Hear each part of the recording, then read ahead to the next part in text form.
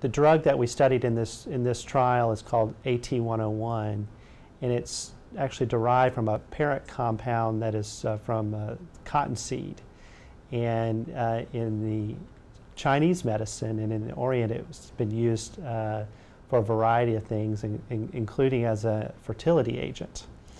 They used it to treat cancer, and a company here in the United States has sort of purified it and got the most active part of it, and now marketing that drug or developing that drug to be called AT-101. And we've been interested in this drug at UAB for a variety of tumors.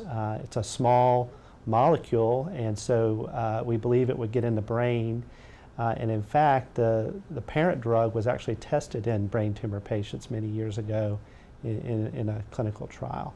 So that was our interest in brain tumors, to see if this drug by itself would have activity.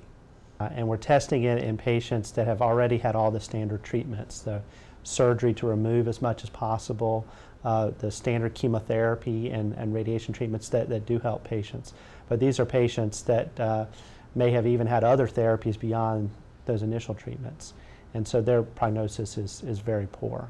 But we did have a dramatic reduction in one of the patients that was treated, and had a clear benefit in that patient.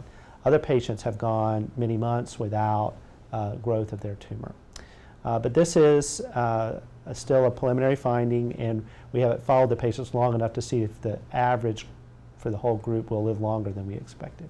If you have a bad tumor and it's not growing, and not causing problems for you, that's a good thing. So if we're able to do that with a well-tolerated oral medication, then that's a big benefit.